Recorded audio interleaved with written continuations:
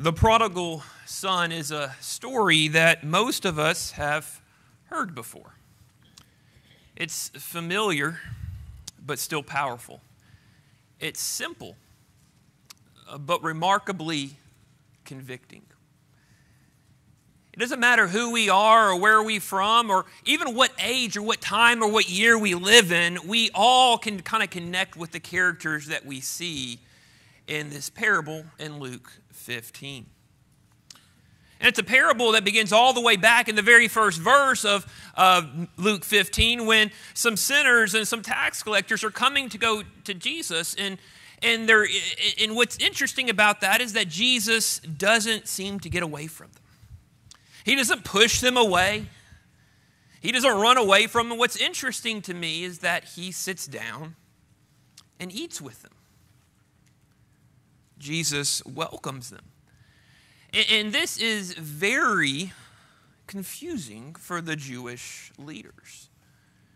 You see, the Jewish leaders believed that no self-respecting Jewish teacher would ever eat with a sinner. They would never spend time with a tax collector. And yet, that's exactly what Jesus is doing here in Luke 15. So they start to complain. The scribes and the Pharisees there in Luke chapter 15, they don't understand why Jesus does the things that he does. You see, they thought themselves as perfect. They thought they had everything figured out, and what they didn't realize is they didn't understand how God viewed sinners. And so that led Jesus to tell this parable there in Luke chapter 15. And it's a parable that we all need to hear. The sinners needed to hear it. The tax collectors needed to hear it. The scribes needed to hear it. The Pharisees needed to hear it. We're 2,000 years later, and it's a parable that we need to hear today. More than anything, the parable that Jesus tells us here in Luke chapter 15 is a parable that gets at the very heart of the gospel story.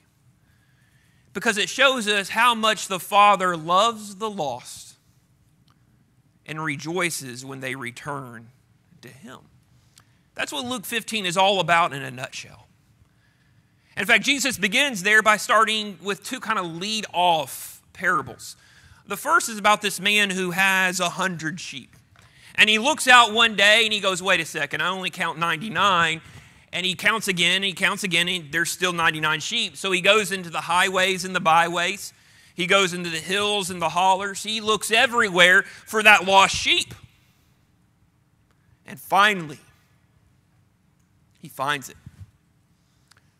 And so he calls all of his friends together and says, friends, come join me. We're going to have a feast. We're going to have a celebration. We're going to have this party because I found my lost sheep. I had 100. One went missing. Now I have 100 again. And Jesus concludes that parable there in verse 7 by saying these words. I tell you, in the same way, there will be more joy in heaven over one sinner who repents than over 99 righteous people who don't need repentance. But Jesus isn't through and tells that second parable, that second part of the parable, there in the next couple of verses about this woman who had 10 coins. And this woman who had 10 coins looks out one day and she looks in her piggy bank and she only has 9 coins, and so she does some spring cleaning. And she flips over her couches, she flips over her pillows, she flips over everything and finally finds that one missing coin. Calls all of her neighbors, calls her friends over and says, come, let's have a party, let's rejoice because that one lost coin, well, I found it. And Jesus concludes that second parable, that second part, there in verse 10 by saying, I tell you, in the same way, there is joy in the presence of God's angels over one sinner who repents. But the third parable comes along there in verse 10 and hits us like a 2x4. Because that parable starts to get personal. It's about a father, and this father has 2 sons. The prodigal son and the bitter brother. But But this parable is a parable that we'll find out teaches us about the Father's love for both of his children, not just the prodigal who goes away, as we're going to find out, but also his love for that bitter brother, the one who stayed home. And so today I just want to look at this parable together. Look at these three characters together and make some observations that I think will help us in our walk with Christ today. And as we walk through this fairly familiar parable, I want us to ask one question of ourselves. Who am I in this parable? You know, I think our answer to that question tells us a little bit about our heart. But I think our answer to this question is also convicting. It's also challenging. More than that, I think our answer to that question gives us a greater appreciation for our Father's love for us.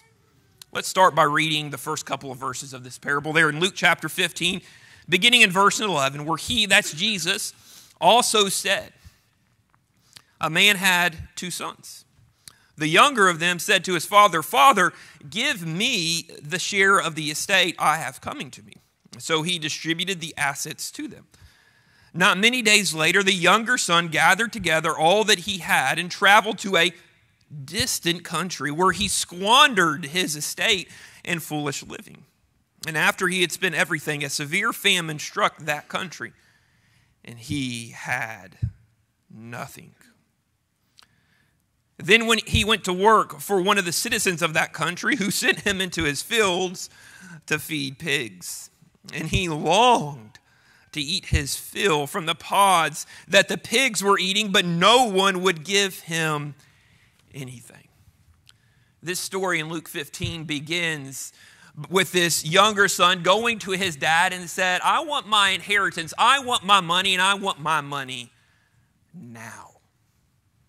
And that's an interesting request on a lot of different levels, because he's basically telling his dad, I wish you were dead. 2,000 years later, we look at that request, and there's a part of us probably that cringes, because it's a horrendous request in every culture and in every age. No one wants their father to die. I mean, parents, you're sitting here today and you have your kids. What would you do if your son or your daughter came to you and said, Mom, Dad, give me my inheritance and I want it right now? How would you react? I think a lot of parents here today would go, no, over my dead body, I'm not giving you your money yet. But what's shocking, in this parable, the father does the unthinkable. He says, here you go, son, here's your money, here's your portion of the estate. And soon after, the younger son travels to a distant country, to a faraway land. He doesn't write home. He doesn't send any emails. He doesn't shoot any text messages. There's no Zoom calls. He lives how he wants to live, far away from his parents. In his mind, his father is dead. So he starts to squander his inheritance. In fact, that's why we call this first character, that younger son, the prodigal son, because he wastes his inheritance. That's what prodigal means. It means to waste. But things go from bad to worse, and suddenly he finds himself in the middle of a crisis. There's a famine in the land. And things are so bad that he starts to feed pigs. No Jewish person in the first century would ever lower themselves to feed pigs. Pigs are an unclean animal. This is the worst of the worst of the worst job you could ever have as a young Jewish boy. This is about as low as you can get. But it's the only way this younger son, this prodigal son, knows how to put food in his mouth and a roof over his head. And so he starts to feed pigs. And one day, he looks down at the food that he's feeding the pigs and he goes, wow, That looks mighty tasty. Now, we have some people who have raised farm animals before. Perhaps you raised pigs at one point. I have never raised pigs. I've had a couple of dogs. And I have never once in my life, with all the dogs that I've owned, looked down at my dog food and gone, I want to switch plates with my dog. But that's what the prodigal does. He looks down at the pig food and goes, I want to switch plates with you. That's about how low he has gone.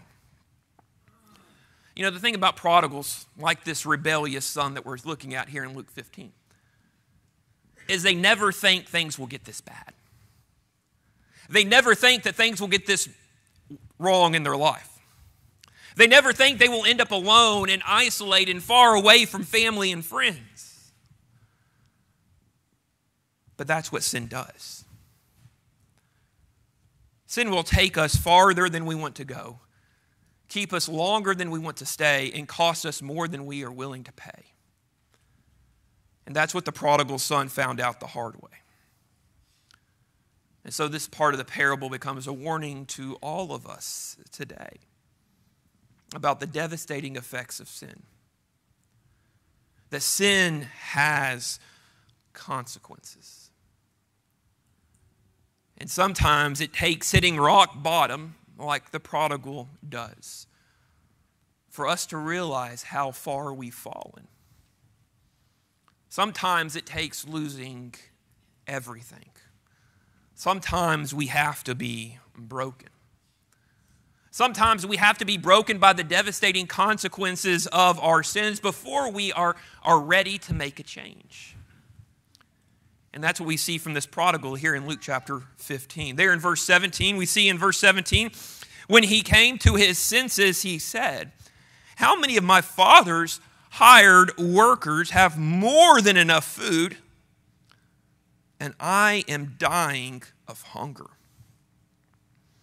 I'll get up and go to my father and say to him, Father, I have sinned against heaven and in your sight. I am no longer worthy to be called your son. Make me like your hired workers. There in verse 17, the prodigal, as he looks down and he's feeding the pigs and he sees the tasty pig food, he starts to come to his senses. He starts to realize the depth of his despair, the depth of his sin, and he makes the decision there in the text to go back home, to return to his father. But look at verse 19 one more time. Because I think verse 19 helps us understand what's going on in that prodigal son as he begins to understand the devastating consequences of his sin. You see, in his mind in verse 19, the prodigal thinks he is worthless. The prodigal doesn't even want to be a son anymore. He wants to be a hired worker. He's willing to do anything and everything to be close to that father one more time. And maybe we're here today and we're kind of connecting with that younger son. We're kind of connecting with that prodigal. We're doing our own thing in the distant country, and it didn't work out for us. And we've hit rock bottom, and we're wondering how the Father, how people will respond if we come back. Well, just look at this parable. Because, spoiler alert, the Father welcomes him back. He rejoices when his son comes back, because that's what fathers do, because fathers love their children. But that prodigal son isn't the only child. Just a few verses later, we're introduced to that older brother. And when that older brother, or the prodigal son, returns home, the older brother is still in the field. He's still working. He's still sweating. It's been a long day for him. And so later when he gets home and returns to the house and he hears the noise of the celebration, he asks one of the servants, what's going on? And the servant responds there in verse 27. He says, your brother is here, he told him, and your father has slaughtered the fatted calf because he took him back safe and sound. You know, one would think that the return of his long-lost prodigal brother would be enough for this older brother to rejoice. The brother he grew up with, the brother he played ball with, the brother that he hung out with, the brother that he fought with, is probably back home. That he would be running into the house to hang out with his brother one more time, to hug his brother one more time. That he would be happy, he would be overflowing with joy. But not this brother. There in verse 28, it tells us that he, the older brother, became angry and didn't want to go in. So his father came out and pleaded with him. You see, in this older brother's mind, the prodigal has abandoned the family. He has wasted the inheritance. The prodigal had his shot. Why would they celebrate him? And he becomes just a little bitter. And that's why we call him the bitter brother. In fact, there in the text, he is so angry, so irate, that he doesn't even want to enter the house. He's not going to even go in the back door and run away to his bedroom. He won't even enter the house. He's not sharing his father's joy. And when his father comes out and pleads with him and begs with him, son, come in, join the celebration, eat yourself a slice of brisket, the son doesn't budge. There in verse 29, he looks his father straight in the eye and says, look, I have been slaving many years for you. I have never disobeyed your orders. And you never gave me a goat, not a cow. You never gave me a goat that I could celebrate with my friends. But when this son of yours came, the son who devoured your assets with prostitutes, you slaughtered the fatted calf for him. We look at those verses, the bitter brother's response there in 29 and 30, and we go, there's a lot to unpack here. Because the bitter brother is basically standing there telling his father, this is not fair. I have been the perfect son. I've done my job. I've always obeyed. I am the best son one could ever have. And what did I get for it? Nothing. I never had the chance to celebrate with my friends. I never got a chance to party. Being perfect never paid off.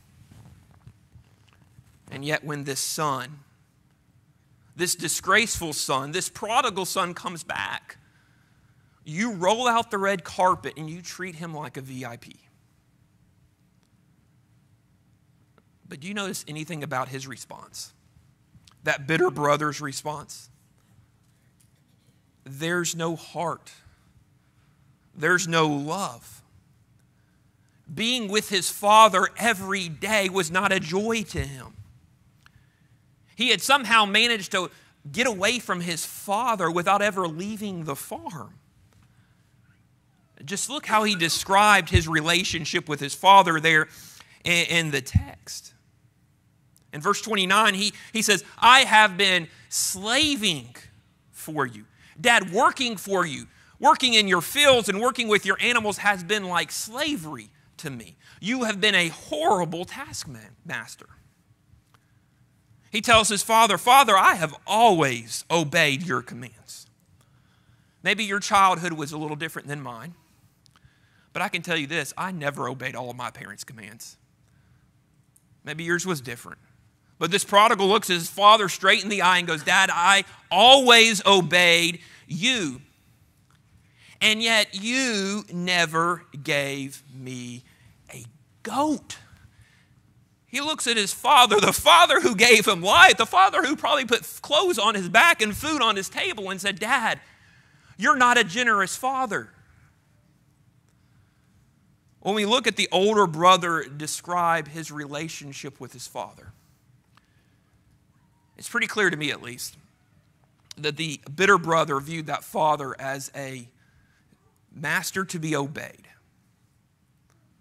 not a father to be loved. And we look at his response and go, how could he be so insensitive? How could he be so ungrateful? How could he be so bitter? How could he be so self-righteous? After all, the older brother thinks he's done everything right, and that younger brother, that prodigal brother over there, has done everything wrong. But how many times in our life do we have that exact same attitude? When a brother or sister in Christ confesses a sin to us or before the assembly, how many times do we think in our hearts, I would never commit that sin. I'm a better Christian than they are. Or we look out and we see a brother or sister in Christ going through the devastating consequences of their sin in their life. And we look at them and think to ourselves, well, they got what they deserved. They had it coming. How many times do we think that in our hearts? Why do we have that attitude? Well, it's because it's so easy for us to be like the older brother. To be just like the Pharisees that Jesus is telling this parable to. To look at sinners and the tax collectors of our day and ask, why would God show His grace and His mercy and His love to them?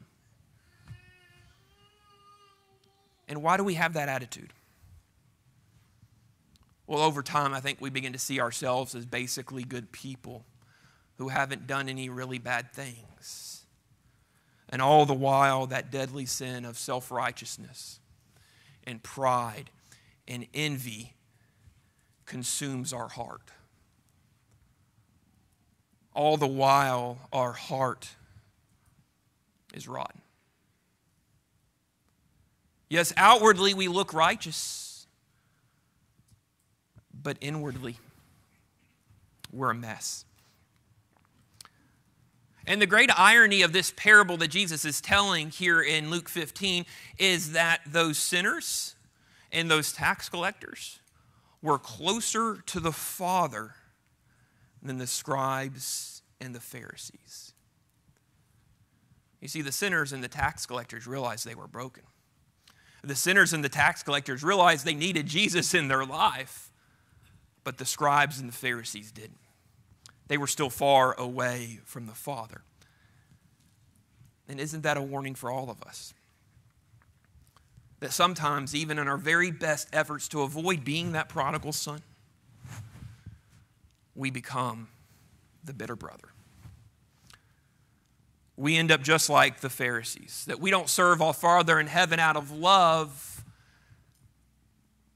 Reading our Bibles and coming to church and spending time with our brothers and sisters in Christ isn't a joy to us. It's not something that excites us.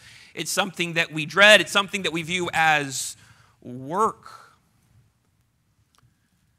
And the great tragedy of this parable that we're looking at today is there are really two prodigal sons. There is the younger son, the one that we traditionally call the prodigal son, who was given his inheritance, went away from his father and wasted his inheritance. He is the prodigal son.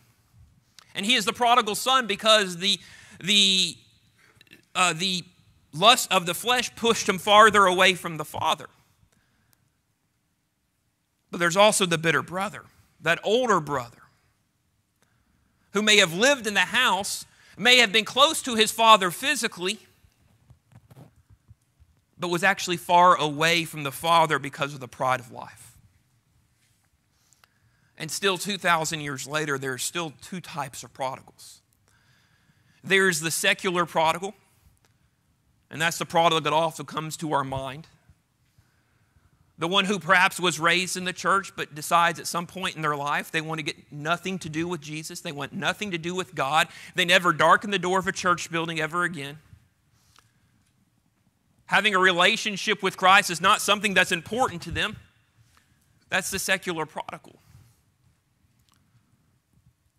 But there's also the spiritual prodigal. And that's the prodigal son who goes to church, who sings the songs and prays the prayers and does all the right things, but his heart is still far from the Father. So he's the spiritual prodigal. And how many of us fall into that second category? But the good news of this parable is that both sons, the older son and the younger son, the spiritual prodigal and the secular prodigal, are both brought near by the Father's love. You see, this parable in Luke 15 isn't really about the sons. It's about the Father and the Father's love for both sons. The Father himself is mentioned like 25 or 26 times directly or indirectly in this parable. And so Jesus is trying to emphasize to the scribes and the Pharisees, the sinners and the tax collector, the mercy and grace and, yes, the love of the Father. That the Father's love here in Luke 15 moves him to go above and beyond to be reconciled to his sons. Jesus is trying to teach both audiences, both groups of people there in Luke 15, how much the Father is willing to do to seek and save the lost. And so we can't read Luke 15 without coming away overwhelmed by the Father's love, because he is in every way the loving Father. Just look at verse 20 one more time. There in the text it says, he got up. That's the prodigal. He got up and went to his father. And while the son was still a long way off, his father saw him. If we're sitting in the Father's shoes right now, what's our response? Resentment, perhaps. This son wished I was dead, and now he's coming back around. Maybe we're a little resentful. Suspicion, perhaps. He's wasted his inheritance. He has nothing left. And now all he wants is a place to sleep and a roof over his head and food on his table. Or maybe a little suspicion. Or what about love and mercy and forgiveness? Because that's what makes this father so remarkable. When he sees that son, the text tells us that he was filled with compassion. And so this father runs to his son. Jewish men were not in the habit of running. If you saw a Jewish man run, you need to be looking for a lion or tiger or bear. They were not in the habit of running. They didn't run 5Ks. But this father sees his son off in the distance. He's not waiting for that son to come in the front door. He runs to his son to welcome his son. And when he gets to his son, he threw his arms around his neck. He's not waiting for that son to make that first move. He hugs his son. He embraces his son. He welcomes his son back. And he is so moved with compassion that he starts to kiss his son. That's how this father welcomed this son home. How long had this father waited for this day? How many nights has he stayed up dreaming of the day when that son would return home? And family and friends of prodigals understand this better than anyone. How many nights do parents of prodigals stay up? Waiting by the phone call. Waiting for the call that says, Mom, Dad, I've messed up. I've sinned. I have messed up my life. And Mom, I need you. And I need you right now. How many times have friends of prodigal come to church on a Sunday morning hoping that this is the first time that our friend darkens the door of a church building in 10 years, 20 years? How many times do we stay up waiting, longing, praying for that prodigal to come back to the Lord? That's how this prodigal father feels. And when the son comes to him and says there in verse 21, Father, I have sinned against you, against heaven and in your sight. I am no longer worthy to be called your son. When the father or the son confesses his sins to the father, look how the father reacts in verse 22. He tells his servants, quick, bring out the best robe and put it on him. Put a ring on his finger and sandals on his feet. Then bring the fatted calf and slaughter it, and let's celebrate with a feast. Because this son of mine was dead and is alive again. He was lost and is found. So they began to celebrate. The prodigal doesn't waste any time. The father doesn't waste any time. He rejoices, and he rejoices immediately. He forgives, and he forgives immediately. And for me, my mind drifts to Psalm 103, where the writer describes this beautiful portrait of God's forgiveness there in Psalm 103, where he says these words, that's God, has not dealt with us as our sins deserve, or repaid us according to our iniquities. For as high as the heavens are above the earth, so great is his faithful love toward those who fear him. As far as the east is from the west, he has removed our transgressions from us. As a father has compassion on his children, so the Lord has compassion on those who fear him. You see, the beautiful thing about the Father's love is that he does more than forgive his child. His love overflows in this incredible celebration. That's how our Father in heaven responds when a sinner returns to him. And so the challenge for us today as children of God is to have that same exact attitude, that same exact response when a sinner comes back to God. But the text also describes how the Father showed his love for that other son. When that other son is skeptical, when he complains, that father goes out to him. He pleads with him. He calls him son. He reminds that older son, he says, I'm going to give everything to you. You see there in the text that father loved both sons. He loved that younger son who had turned away and moved to a distant country. But he loved that older son who had stayed close to home and had that hardened heart. And so as he begins to explain the father's love, he looks at the older son and tells him there in verse 32, but we had to celebrate. He tells that older brother, we had to celebrate and rejoice because this brother of yours was dead and is alive again. He was lost and now is found. You see, the father teaches the older son a lesson about a father's love. That when a lost son returns, we must rejoice. And so the question that is before us this morning is, who am I in this parable? Am I the prodigal son? Have I become the bitter brother? Or do I have the same love that the Father has? Who am I? Who are you in this parable? You see, the great challenge of this parable here in Luke 15 is for us as children of God to share the same joy, the same forgiveness, the same compassion that the Father has toward both sons. The older son who is bitter, who has that hardened heart. The son that sometimes, let's just be honest, we act just like. But also toward the prodigal. And maybe we're here today and we're the prodigal. That we've wandered away from God. We've rebelled against God. And the sin and the despair in our life has finally broken us. That we've hit rock bottom and we have nowhere else to turn. And so we're ready to come back to our Father. That's where you're at today. We'd love nothing more than to help you. To rejoice with you as you are restored to your Father once again.